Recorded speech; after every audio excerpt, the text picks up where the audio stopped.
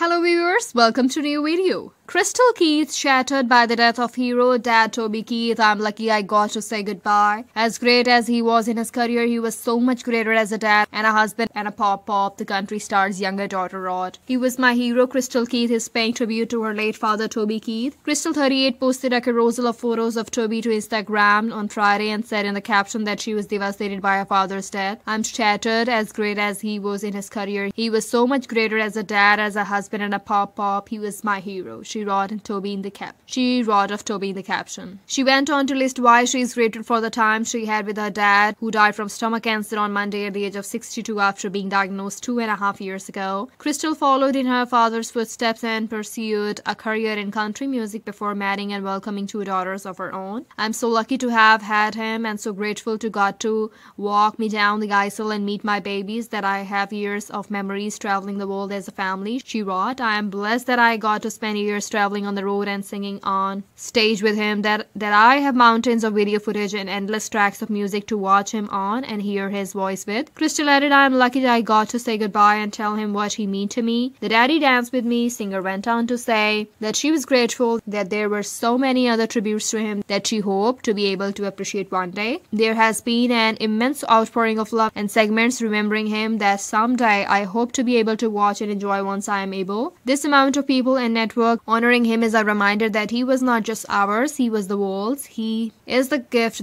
that we were as a family able to offer the world, as he didn't squander our sacrifice of time with him. He lived 100 lives of accomplishments and impact in people's lives. Krystal continued, there is so much he did for people that no one knew about, even us. He didn't want recognition for doing good deeds. He just did them because his heart led him to, or someone needed him to. Toward the end of her post, Krystal said that she would always try to honor Toby. The pain is so unbelievably deep and it feels like I have a literal broken heart, but I know that it wouldn't hurt so bad if we didn't love him and get to be loved so deeply by him. He never made me wonder if he would be there for me, she wrote. Love you more, Dad. Krystal signed off her post. Krystal is Toby's second daughter with wife Tricia Lucus, after he adopted Lucus' daughter Shelley from a previous relationship. The country singer and Lucus are also parents to son Stelen 26, who paid tribute to his father on Thursday. Though the family's legal last name is Covel, Krystal is his only child to have adopted his stage and middle name Keith. She got her start in music after being featured on her dad's 2004 song Mockingbird, and they performed the song at the CMAs that year. Krystal released her only studio album to date, Whiskey and Lace, in 2013. She wrote the aforementioned song Daddy Danced With Me specifically for her father-daughter dance with Toby at her 2010 wedding to Andrew Sandubrae. The couple has 2 daughters, Kirby and Hensley, who are featured in her Instagram tribute spending time with Toby. Thanks for watching everyone. Please like, share, comment and subscribe.